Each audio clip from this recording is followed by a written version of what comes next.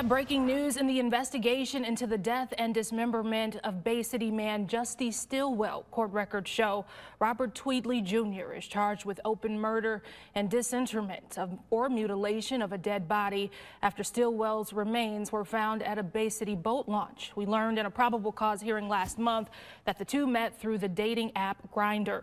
Tweedley told police Stilwell came to his house on September 14th, but wanted to leave shortly after. That's when he pushed Stilwell down his basement stairs and strangled him to death. After failing to move his body upstairs, he went to the Bangor Township Walmart to buy a rope, which did not help.